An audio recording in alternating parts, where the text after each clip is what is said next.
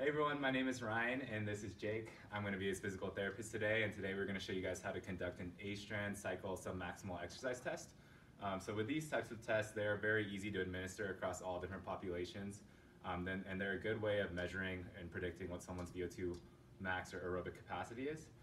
So as far as Jake is a 24-year-old male.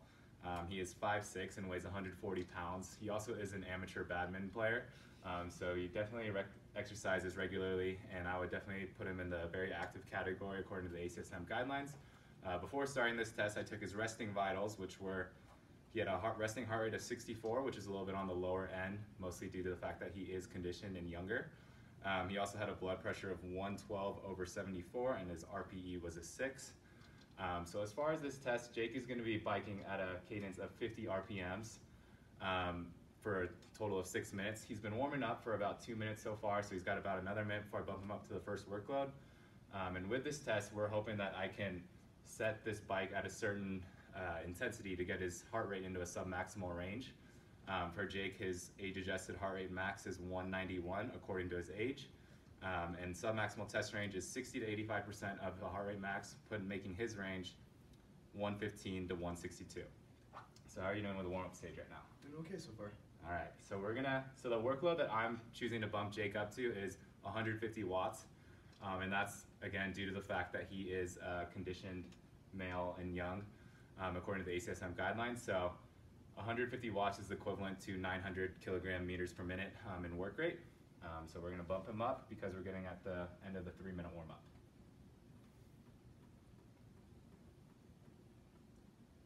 All right.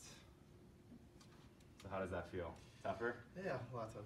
Okay, awesome. Well, you're doing great. So with Jake, you may have noticed that we don't have any physician supervision, and this is due to the fact that Jake has no cardiovascular, renal, or metabolic disease and no signs and symptoms of that. If he were to have something like that, we would need some sort of medical clearance or supervision. In addition, his resting vitals were also at normal levels. So, for example, some contraindications to starting a test like this would be a systolic blood pressure above 200, a diastolic blood pressure above 100, or a heart rate above 120 or less than 50. So Jake was well within the normal ranges, which is why we're able to start this test. So Jake is going to be at this first workload for about 2 to 3 minutes before I take his first heart rate, blood pressure, and RPE. So we're hoping that, like I said earlier, that this intensity is going to get his heart rate up to a certain submaximal range. Before starting this test, I made sure to set up the bike so that the height was at the level of his greater trochanter. And it's very important to do this because it allows about 5 to 10 degrees of knee flexion at the end range of motion. You don't want your patient locking out his legs at the bottom of the cycle because that will likely cause injury or could lead to something as severe as that. And yeah, so then pretty much this test goes on for about 6 minutes until you reach a steady state heart rate. Reasons that you should stop this test are if the patient requests to do so, or if you see abnormal changes with his resting vitals. So I will talk about those after I take this first set of his vitals. So Jake is coming up, like I said, on 2 to 3 minutes at this first workload. So I'm going to take his heart rate first. All right, so just relax this arm.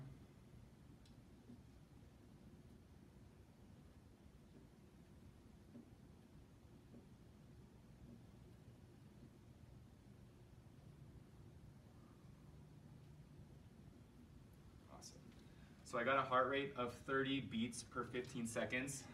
That equates him to having 120 beats per minute, which is well within the submaximal range, meaning that we do get to stay at this level for the remainder of the test. Now I'm going to take his blood pressure. So with blood pressure, and especially while they're exercising, it can be a little tricky. What I like to do is squeeze their left arm in between my arm and my side in order to keep everything steady. You don't want your patient to be moving, be holding his arm up, or for a lot of things to be moving, because that could cause a lot of artifact. So I'm going to take his blood pressure first right now.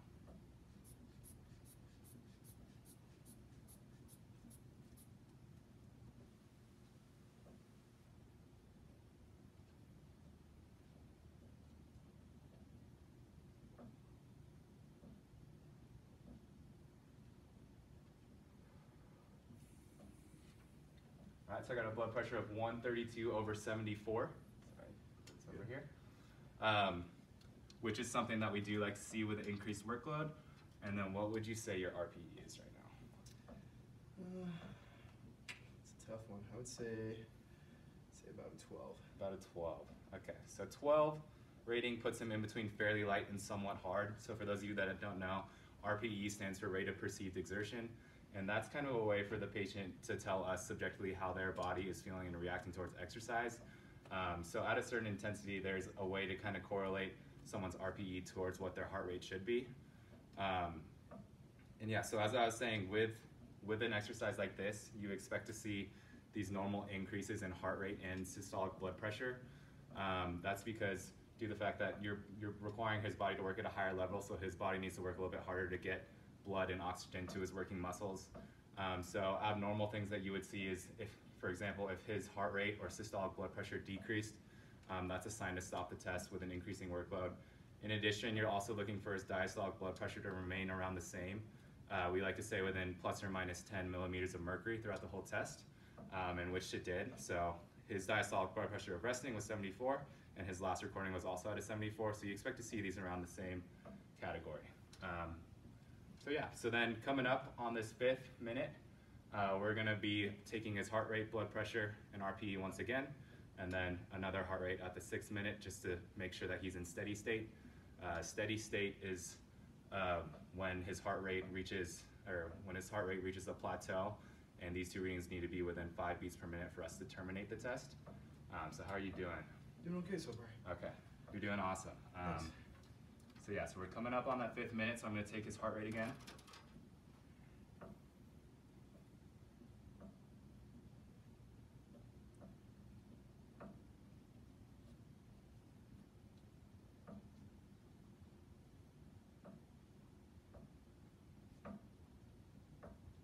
Awesome.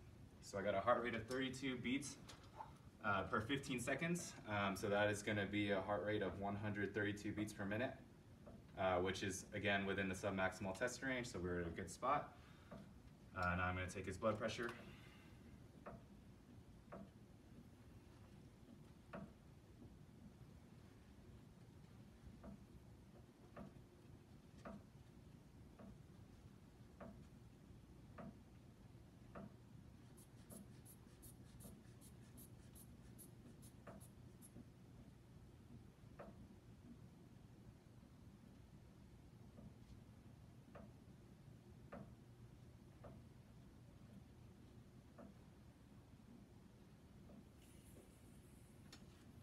All right, so I got 146/76 for his blood pressure, which is a normal response. And then what would you say your RPE is again? I'd say about 13. 13. Okay. So that is somewhat hard on that scale, and I'm going to take his heart rate one more time just to make sure that he's in that submaximal range and that has reached steady state.